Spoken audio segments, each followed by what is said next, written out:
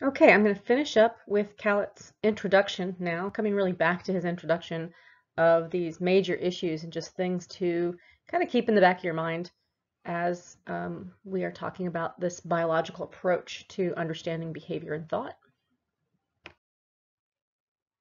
The biological explanations of behavior fall into four major categories. The first one Kalat mentions is physiological. So we will, I think, a lot of the time we will be giving these kinds of physiological explanations where really we're relating behavior, thought, and so forth to the activity of the brain and other organs. So really this includes anything from discussing brain anatomy, anything about the nervous system, the release of neurotransmitters, hormones, all of that.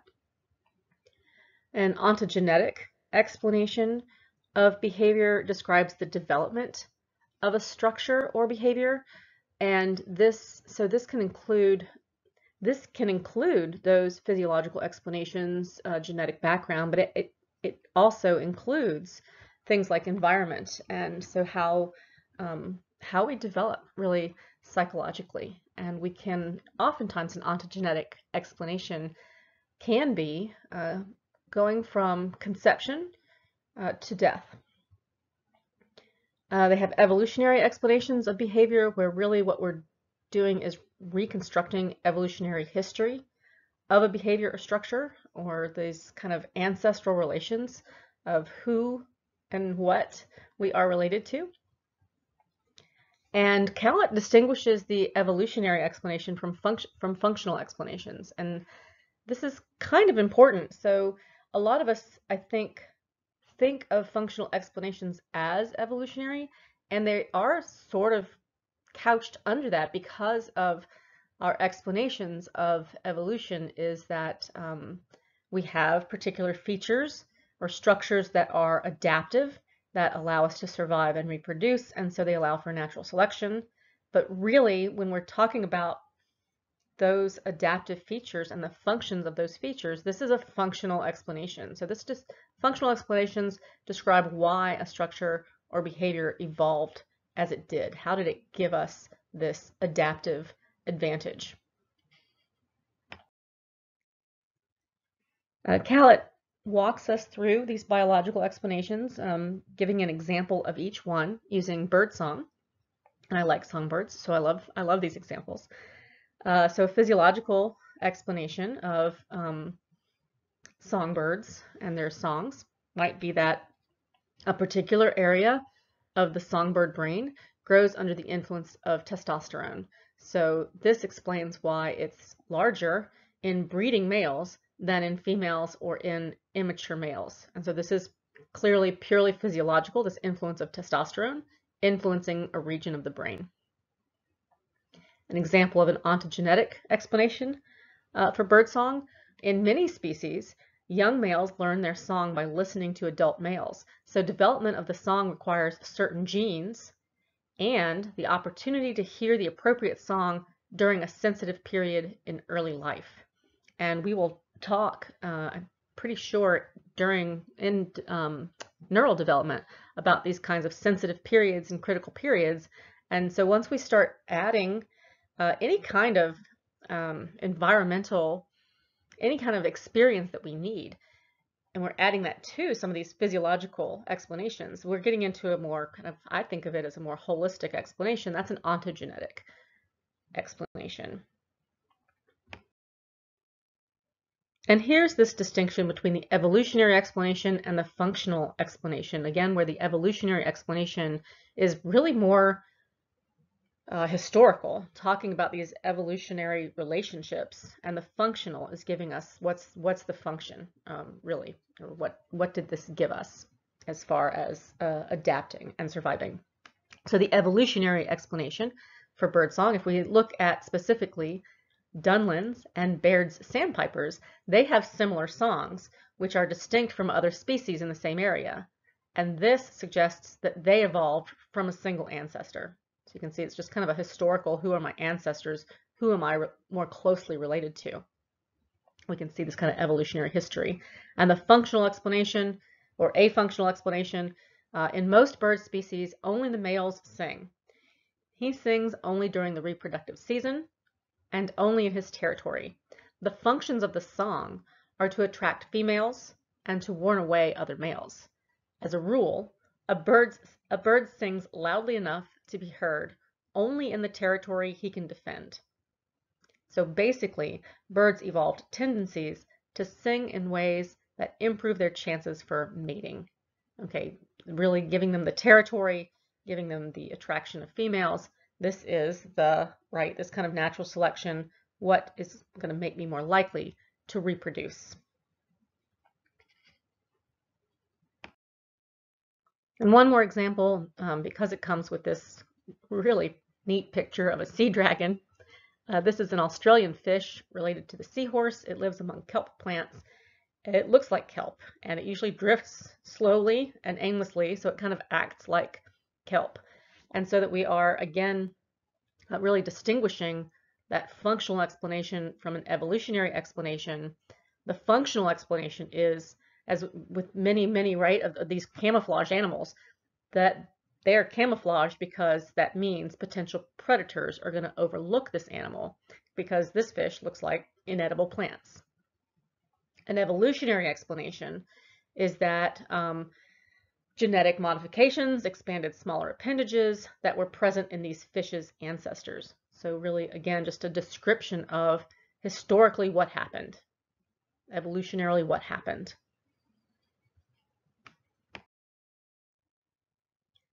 The very final part of the introduction from Kalat, and this kind of major background issues to consider before moving on, is the use of animals in research. And I think this is a really important discussion to have and topic to think about, sort of what your feelings are.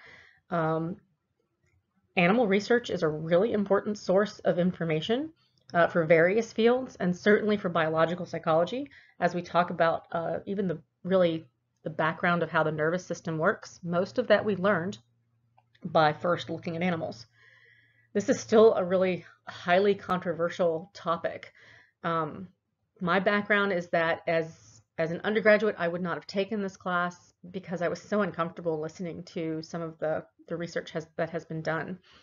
But as I've grown older, not only have I just read a lot more of it and become somewhat more comfortable with it, but I realize the importance of how much we can learn by examining animals. Animal research does vary in the amount of stress and or pain that is caused to the animal itself. Your author goes through a number of reasons for animal research, or why we might examine animals instead of people. The first is that the underlying mechanisms of behavior are really quite similar across species. An animal model works for many questions, and it's often easier to study some of these mechanisms of behavior in non-human species than in humans. And so it's not just the mechanisms of behavior, but this kind of a nervous system is a nervous system is a nervous system. And so if a nervous system behaves a certain way, we can extrapolate to how a human nervous system works. And I usually use the example of those really learning theorists utilizing oftentimes rats or mice or pigeons, that they are studying something like conditioning, and they can completely control the lifetime of that animal so that they know what background that animal has. Whereas when a person comes in to be a participant in their study, we don't know the background of that person or whatever previous conditioning they have that we're either working with some of our participants or working against with other participants. So it's often just easier to clearly examine these mechanisms of behavior in non-human species. Other reasons for animal research or examining non-human species? Well, we are interested in animals for their own sake. And this is not just people from other fields, like veterinarians, biologists, ethologists. This includes people in psychology. So there's a growing field of animal cognition, and those people are interested in how those particular animals think and how they communicate. I find it's actually a very interesting field. Also, what we learned about animals sheds light on our evolution. And there are some experiments that cannot use humans because of legal or ethical reasons. And you might ask, well, why does that allow us to use animals? But I'm going to go through of how really important some of these questions are and how profound the implications, and not just for making human life better, but we can extrapolate that where veterinarians can use this information, like learning about cancer, to help animals live better lives and longer lives. If you go to the APA website, so that's the American Psychological Association website, you can quickly find their page of ethical principles. And you click into that page and you get 10 specific ethical standards, which I actually think of as more overarching standards, because when you click into one of those, let's say number 8, on research and publication, they are giving you many ethical guidelines and standards for if you are doing research and publishing that research in the field of psychology. 8.09 discusses the ethics of animal research. And one of the main pieces of this is that colleges and research institutions in the United States are required to have an IACUC, so an Institutional Animal Care and Use Committee. And this committee oversees and determines acceptable procedures. So if I'm a researcher doing research on animals, I'm going to write up my questions, my possible answers, my goals for looking at this, and the procedures that I'm using, and they're going to say, is this acceptable? There are at least 3 members on this committee, and you can see that the first is a veterinarian, so this is somebody who is an animal advocate. The second is a practicing scientist who is familiar with the goals and procedures of animal research, but is not doing the specific research that they are looking at right now. So I have to be unaffiliated and objective about the research that I am determining whether or not it's acceptable.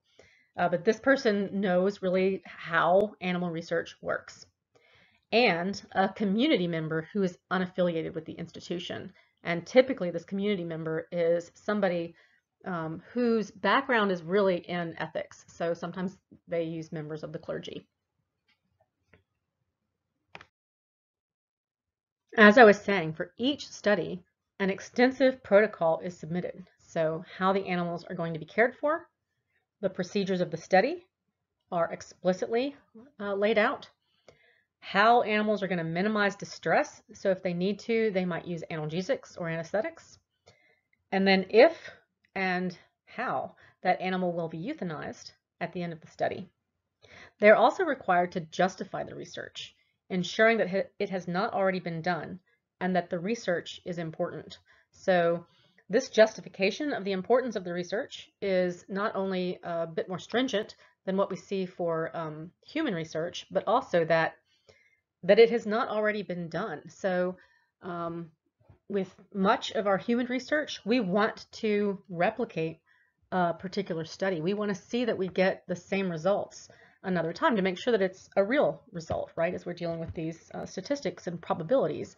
So replicating is something we do often with human research, but people who are doing animal research, they really have to replicate with extension. They cannot just replicate research. They have to make sure that this has not already been done. The IACUC, the Institution Animal Care and Use Committee, they monitor the care and the treatment of the animals, inspecting the labs every 6 months. So there are specific guidelines for care and treatment, and the IACUC will come in, and if the researchers are not following those guidelines, they can close the lab down for some amount of time until they get the lab back up to par of what they're supposed to be doing. Also, part of the guidelines of the ethics of animal research include the 3 R's. So replacement, refinement, and reduction. Replacement, researchers should find alternatives for using animals whenever possible. So if we can do computer simulations, if we can look at tissue samples and tissue growth, we're going to do that instead of using animals. Refinement, researchers need to modify experimental procedures and other aspects of animal care so that they are minimizing or eliminating distress altogether. And finally, the reduction.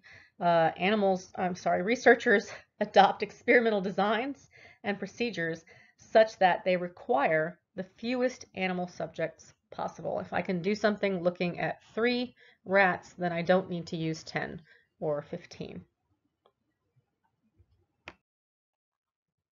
Again, this is a highly controversial topic, and it has been for decades. So when I was at the University of Illinois, I was studying language, but I was on this wing that used to be the animal research wing back in the 60s. And so we were behind these thick doors that had combination locks because they had let the animals out at some point. Opposition varies a great deal from people who are more like minimalists who favor firm regulation on research and are thinking or considering really the type of animal that's being used and the amount of stress that we're putting that animal through or those animals through, to abolitionists who maintain that all animals have the same rights as humans and any use of animals is unethical.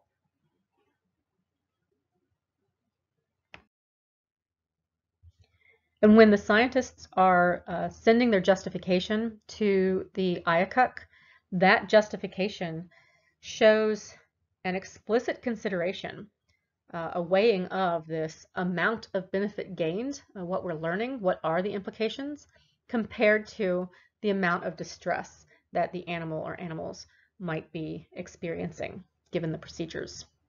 And there's really no clear dividing line, which is why we have these committees that really have to pore over some of these studies to say, is this justified?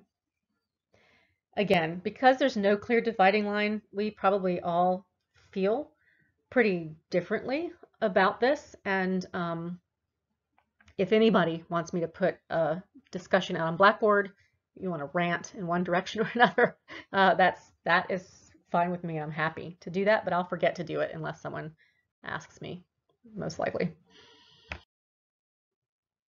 So I have a couple of websites here for more information. The one from the National Institute of Health. So this is kind of void, but I keep it on here to remind me to talk about it. This is the training website, and they used to let us into this, at least to the what you're supposed to read, not the actual training testing, but what you're supposed to read as background before doing the training and testing. If you're going to be working with animals, and it's really quite extensive. They have to pass some pretty rigorous tests before they are allowed to do research on animals. For me, as a person who does not do research on animals, I found it overwhelming and thought I'm not gonna look through all this, but they're required to. Okay, and the APA guidelines as well. So this ethical conduct when doing animal research. So we have lots of guidelines for care and lots of training, much more than any of us get for our domesticated animals or how we're treating our own animals, believe me. And then this really proponent of animal research. If we stop animal research, then who's going to stop really the real killers? Okay, this is my last slide for Wednesday. So I will just end it here and say see you on Friday, and I hope everyone's doing well. Do think about asking questions or having a conversation on Monday about anything you want to.